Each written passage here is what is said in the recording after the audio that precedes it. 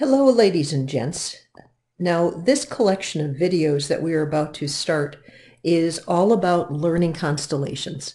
Through the years of teaching astronomy, one of the things that I've discovered is that most students enter the course wanting to learn the constellations.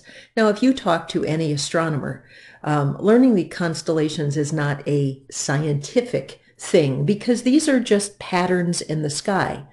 But if you're going to study the Earth and you don't know where North America is and you don't know where South America is, it's much harder to do. So as we study astronomy, it makes a lot more sense if you actually know some of the constellations. We are going to concentrate in this course just on the constellations in the northern hemisphere.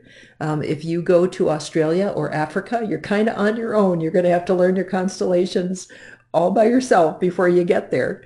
So we are going to concentrate on the ones that we can see from our mid-latitudes, about 45 degrees above the equator.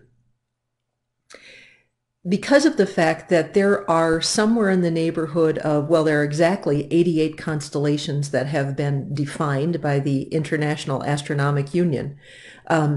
And about half of those, so there are about 44 that are actually visible, and parts of another one, so 45 that are visible in the north. Those are the 45 that are going to be in this set of notes. What I've done is I've broken this down into 12 different sections, and we are going to go through a short section once per week. So my goal is that once per week for about 12 weeks, you are going to have 3 or 4 constellations that are going to be fair game on any quiz or any test. By the end of the course, by the midterm, you're going to have all of the ones prior to that midterm, and by the end, fair game are all of the 45. So it won't be too bad. As an old joke says, how do you eat an elephant? Well, you eat an elephant one bite at a time. So we are going to do these constellations a few every week, and hopefully it'll make it a little bit easier. So let's get started. And I think that's what I just said. Okay, very first constellation we're going to talk about is Aries the Ram. Now, as we begin our study of the constellations, we're going to go in the order of the ecliptic, and we are going to go in the order of that little mnemonic device, a time gone, cowboys loved viewing little stars, oh, so cold and pretty.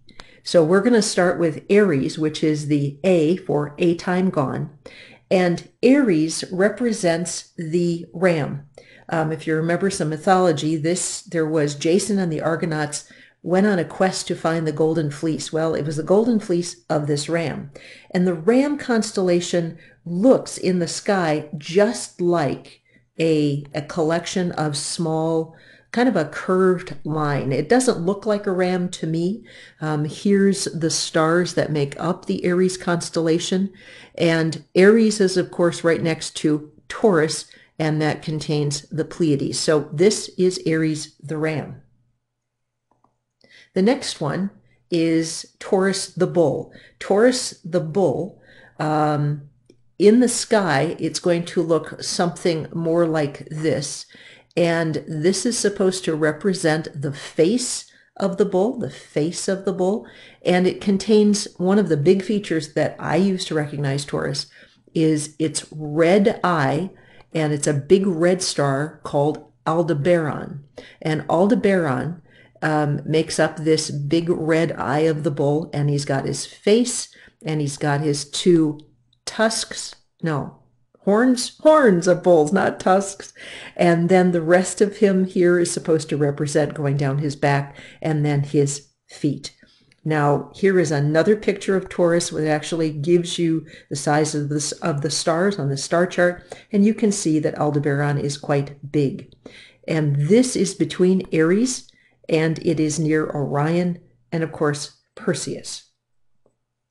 Oh, another thing I wanted to mention is that this constellation contains the asterism, the Pleiades. The Pleiades are called the 7 sisters.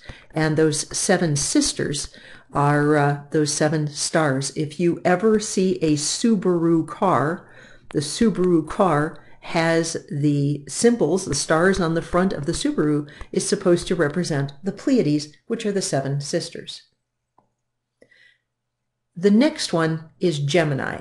Gemini is for the twins. There are 2 brothers, Pollux and Castor, and Pollux and Castor are these 2 very bright stars, and they are supposed to be 2 brothers that have an arm around each other, and they kind of look like that.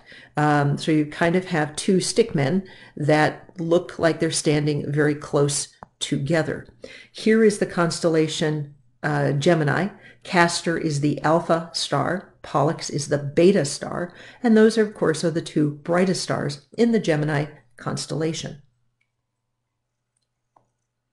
The last one in this chunk of constellations is the ecliptic constellation Cancer. Now, Cancer is supposed to represent a crab, and when I make sense out of this crab, I make sense out of it by saying that these are the pincers and this is the body of the crab. But if you look online for pictures of this crab, it looks like this, that this is supposed to be, one of these is supposed to be the pincers of the crab and the other one's supposed to be the body. Yeah, that doesn't make any sense to me. But what do I know? So here is the constellation Cancer. This crab is supposed to be the crab that was sent by the goddess Hera to pinch the foot of Hercules to prevent him from killing Hydra, the water snake. Hercules crushed it, and it was then put into the heavens for its bravery. So that is a little story behind Cancer, but you can see Cancer is near to Hydra, the water snake. So their mythology, they connect all those stories together. So that will do for this one, and we'll come back with another video later.